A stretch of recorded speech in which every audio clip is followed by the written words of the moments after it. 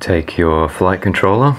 Here we have a Tornado with the signal wires routed as shown. Mount the flight controller and install the remaining standoffs.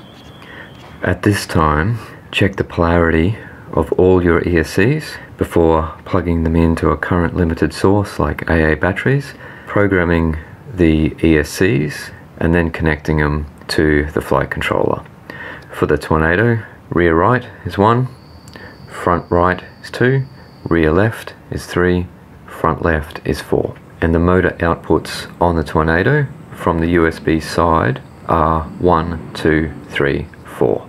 To firm up the XT60 connectors, I just use a couple of round wooden toothpicks, removing a couple of millimeters from the end, and then push them gently into the XT60 and cut flush as possible, and then just jam them down.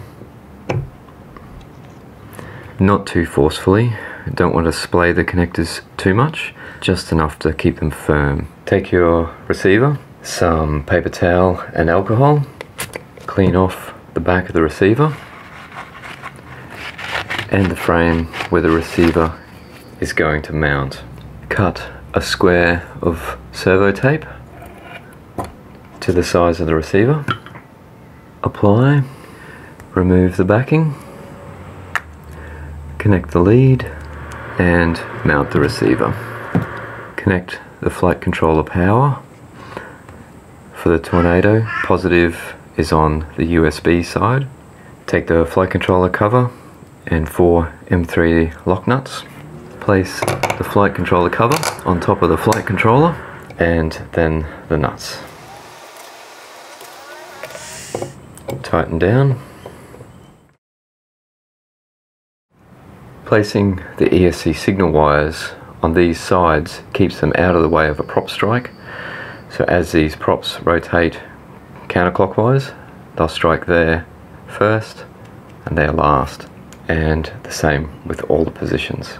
Now is a good time to take your programmed flight controller and power up and test the motor's arm and all turn in the right direction. Clockwise,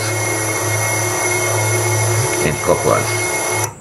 Before installing the VTX, it will be placed face down, so just take a picture of the order of the connections, particularly that ground is on the outside and supply inside, and this is a non-standard order: video, ground and 5 volts. And also cut out the switches so that you can use them.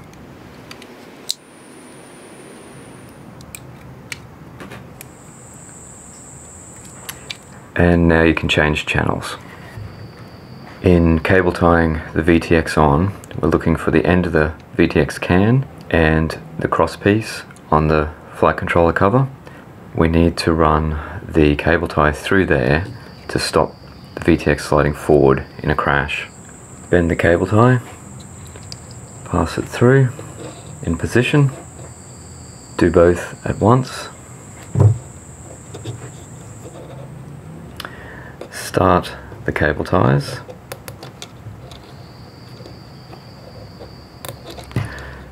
Then slide the VTX into position, tightening the front one first to get the cable tie into that recess, and then pull tight.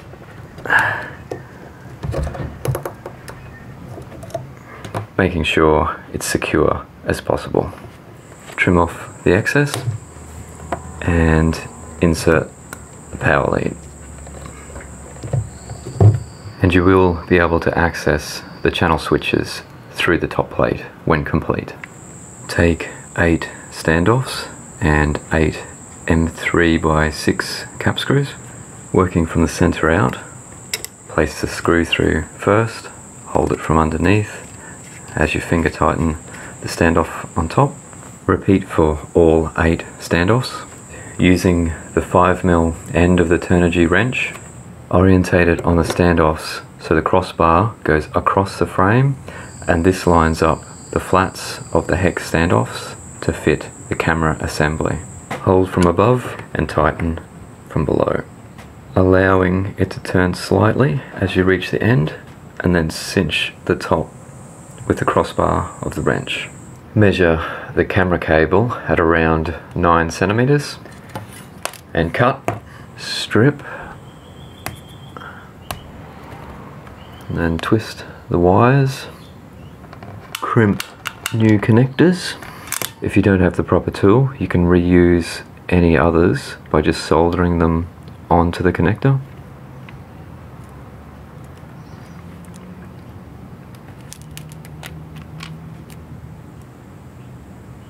Check the order of the pins on your VTX.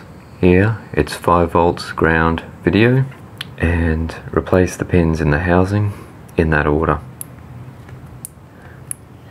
Take your camera assembly from the previous steps and insert the lead securely.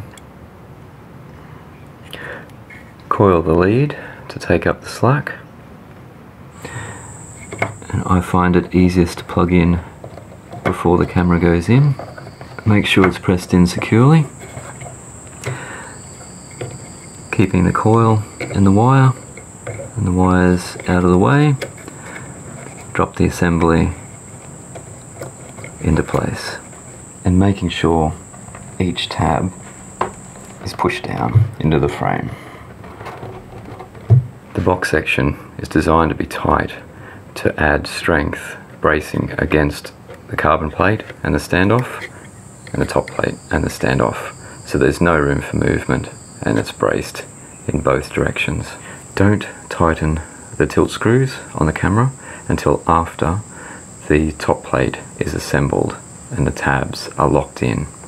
I prefer the straight SMA pigtail on the 5-inch. It's slightly lighter, and with a coil it fits better. Heat the cable gently and evenly.